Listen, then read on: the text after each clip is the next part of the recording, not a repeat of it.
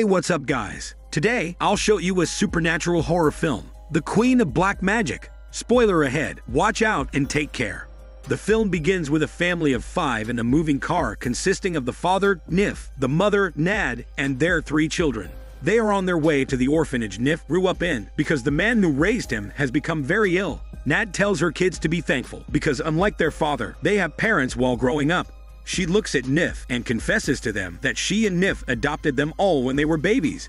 Silence and tension are felt, but the 2 siblings burst out laughing as they know it is a joke. They start bickering, while Nif stares at Nad when something suddenly hits the vehicle. Nif maneuvers the car to the roadside. After some investigation, the oldest son calls his father's attention as he finds a dead deer on the roadside. They ignore that and return to the road, unaware that there's an unconscious girl on the other side. They arrive at the orphanage, where the caretaker and his wife welcome the family. Because he's young, the little son cannot help but ask about the face of the caretaker's wife as her right eye is almost closed. Nad shushes her son and introduces the other 2 kids. Shortly after, another vehicle arrives, and Nif reunites with his childhood friends, Ton and Jeff, who also come with their wives. Caretaker informs Nif that only 2 of the orphan kids, Havoc and Rain, are there, as the others will arrive that night from a trip. Caretaker then takes Nif and his friends to the man that raised them. They reunite with Mr. Bandy, pale and evidently weak. Meanwhile, their wives share how they have never heard of Mr. Bandy until now. Seconds later, Nif fetches Nad and takes her to Mr. Bandy, so the 2 wives follow into the room. Nif says that if it wasn't for Mr. Bandy, he and his 2 childhood friends would have died, or maybe been abandoned. Havoc and Rain take Nif's kids to the living room, where they watch television. While Havoc unlocks the door, the daughter notices the locked room on the corner. Havoc informed her that it has been locked for a long time. While his siblings settle in their beds, the boy approaches the abandoned room when Rain suddenly speaks, startling him. Rain shares the room's history to feed the boy's curiosity. A woman named Mira once worked in the orphanage and went out with one orphan named Myrnie. After a while, Mira returned and screamed like a crazy woman that Myrnie was abducted by a demon. So they locked Mira in that room while the rest searched for Myrnie. Mira kept banging on the door, but no one opened it for her. When they finally opened it, they found her dead, with her head cracked open from the banging. Later, it was rumored that Mira killed Myrnie as they never found her. Rain then laughs after successfully scaring the boy, before leaving him to help caretaker and his wife. Shortly after, everyone is gathered in Mr. Bandy's room, looking through the old photo albums. While the rest talk about how caretaker and his wife are soulmates, the boy finds an album underneath the cabinet. He shows it to them, as the pictures are all backward, but there's one paragraph that's not inserted. It's a picture of Mira with a young girl, Myrnie. Ton clarifies that Mira was lovely, but then she fell sick and passed away while Myrnie is a friend of theirs. However, after separating from his friends and the kids, Nif tells a different story to Nad. He claims that Mira became crazy from too much stress after her favorite girl Myrnie ran away. Nad notices that Nif is bothered by something, and Nif shares that it was about the road accident. But he doesn't continue as he doesn't want Nad to worry. He goes outside to get the bread from the car and talks to Ton and Jeff about what will happen to the orphanage once Mr. Bandy's gone, as his children are financially well. Ton believes that Mr. Bandy's children must not sell the place as they will unravel something. He returns inside while Nif notices something in his car. He checks it and panics after confirming it's blood and human hair from the road accident. Jeff worries after seeing Nif's reaction, but he gets into the vehicle as Nif instructed. While returning to the road, Nif shares that he knew it wasn't a deer he hit a while ago, but he needs to ensure. They soon arrive at the roadside, where Nif stares at the dead deer, while Jeff almost stumbles after seeing the unconscious young girl under the unseen trench. Nif panics and curses as he sees the girl, but then he notices something deep in the field. He investigates it, ignoring Jeff following him. They find a bus with dead orphanage children, stirring more panic. Jeff suggests calling the police, but it's a 2-hour drive, so he tells Nif that they need to return to the orphanage and make a call from there. Meanwhile, Nad uses the telephone to contact them as there's no signal, but caretaker informs her that it's not working anymore as they haven't paid the bill yet. She dismisses that and returns to the dining table with the adults. Jeff's wife catches their attention as she refuses to eat dinner despite having a petite body. Nad then calls out to Ton's wife as she has sprayed alcohol on her hands every second.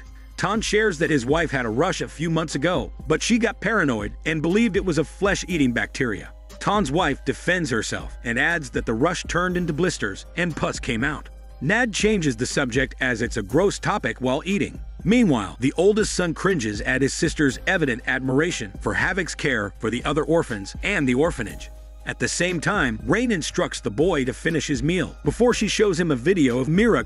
On the other hand, Caretaker comforts his wife as she stares envyingly at their guests. He believes that just because they're living a better life doesn't mean they're genuinely happy. She denies being jealous and clarifies that she thinks that Caretaker stayed because he pitied her. Caretaker clarifies that he married her because no one wanted to be married to either of them. Rain enters the kitchen to wash the dishes, while the boy follows her to apologize to the couple for the rude question about the wife's face. She assures him that it's okay and shares she accidentally fell and poured hot water on her face as a child. The boy finally fulfills his curiosity and compliments the couple by kissing the wife on the face, saying she's pretty before running away. Shortly after, Rain takes the boy to the living room, where she plays a video recording of Nif with his friends and a limp lady who's actually Mira. Rain explains that Mira used to cry a lot as a baby, so her abusive father broke her leg, and since then, she walked limply. Rain then pulls out the videotape despite the boy's protest. At that time, Jeff and Nif arrive, still in a panic about the girl. Tom goes out after hearing the vehicle and notices their expressions. However, after seeing the girl in the back, Tom panics as well and demands an explanation from Nif. Nif shares the bus full of dead orphans and explains that he wants to call the police, but Tom informs him that the phone hasn't been working for days. Tom tells them to solve the girl in the back while he checks out the bus at kilometer 81. Meanwhile, the kids go to the gaming area, which used to be the bedroom for the orphans, but then they start hearing footsteps around the room. At this time, Ton arrives at kilometer 81, where he finds the supposedly dead orphans standing with their backs to him. The door slams shut, so Ton repeatedly budges it to open. However, he stops after noticing a woman staring at him. While backing away from the door, he accidentally cracks an egg full of cockroaches, and the dead orphans are now facing him. Nevertheless, his attention is not on them, as the insects crawl at his body before entering his mouth and skin. On the other hand, a crow suddenly drops dead on the dining table, startling Nif and Nad. Meanwhile, Jeff's wife tries to be intimate with Jeff, who rejects her attempt. Ashamed, she informs Jeff that she's taking hormone treatment to stabilize her metabolism and keep her skinny. Jeff tries to make his wife feel better, but she leaves the room without a word. She's about to walk away when she suddenly hears a metal clattering, which she follows, leading to a table. It has a bowl of fruits and a small knife. She uses it to cut the fruits before staring at herself in the mirror. At this time, caterpillars fall from the ceiling onto Ton's wife, who panics after feeling them crawling on her body. She tries to get rid of them, but they enter her mouth, causing her to choke. Back to Jeff's wife, she seems possessed as she cuts off fats from her belly and her double chins to maintain her skinny figure. However, the mirror only shows her what she wants to see. Jeff sees her, and only then she returns to her senses. She faints after seeing what she has done to herself, so Jeff rushes to her while calling out to Nif. Nif enters the area seconds later with Nad and helps them to take Jeff's wife to the hospital. However, they see Ton's wife struggling. Nad asks her what's wrong, but she answers with a bloody cough before vomiting the caterpillars. However, that's not all. She keeps itching as more caterpillars crawl under her skin, so Tom's wife scratches herself until the caterpillars leave her body, causing her to faint.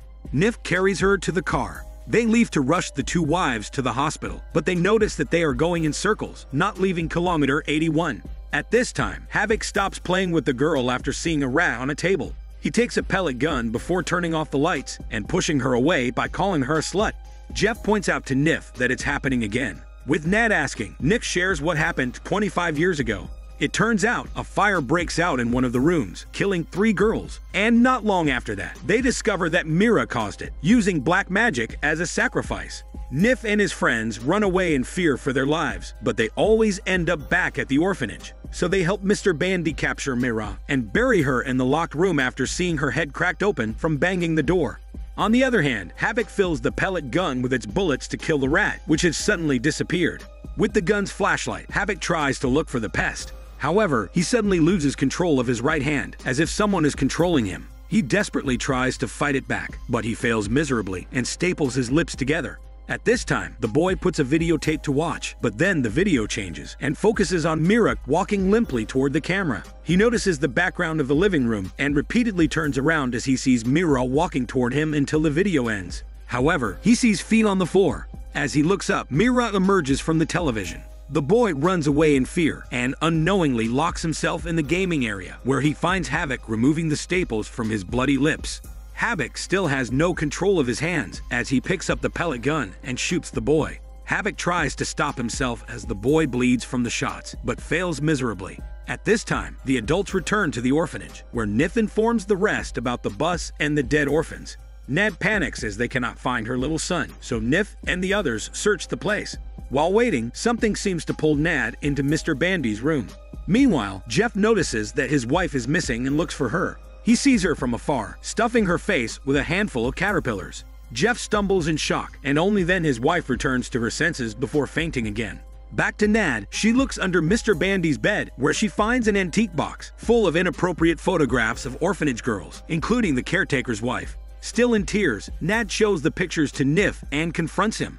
She realizes that Mira was trying to save and protect the girls, but Mr. Bandy tried to hide it. The unraveling is interrupted as Jeff enters and pleads with Nif to take his wife to the hospital. However, they both know they can escape, so Nif shows him the photograph of the young caretaker's wife. Seconds later, the caretaker couple arrives after failing to find the boy. However, they are confronted by the three adults, including Nif, who shows them the pictures. The caretaker's wife denies such accusations, but confirms that Mr. Bandy molested every girl in the orphanage and was the mastermind behind the burnt room and the three girls' deaths as a warning if they say anything. Left with no choice, Mira resorted to black magic to protect the girls, but she was framed by Mr. Bandy. Suddenly, they hear someone screaming for help, and the girl in Nif's trunk enters the area.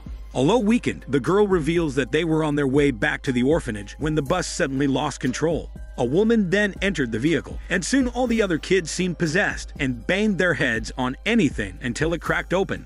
The girl was left unaffected because she was wearing headphones, but she thought it was a death spell. She runs to the road after the woman leaves the bus, but then Nif accidentally hits her. After realizing that they had been used for murder, Nif chokes Mr. Bandy to kill him, but Nat arrives to stop him. He calms down a bit when he sees a picture of Mira in a hospital gown with a newborn baby. Myrnie's name is written on the back with her birthday. Nif realizes that Myrnie is not an orphan, but Mira's biological daughter from Mr. Bandy's molestation. They suddenly hear screaming, and as they reunite with the others, they see Havoc carrying a wounded boy. Nif rushes his son to go to the hospital when a possessed Tan's wife jumps on the hood and laughs at their misery. She returns to her senses, but loses control over herself and repeatedly bangs her head on the windshield until her head cracks open. Myrnie finally reveals herself, prompting everyone to run inside. Nad tries to fight with a knife, but Rain knocks her unconscious. Nad wakes up alone in a dark room where she witnesses everyone suffer a hellish torture.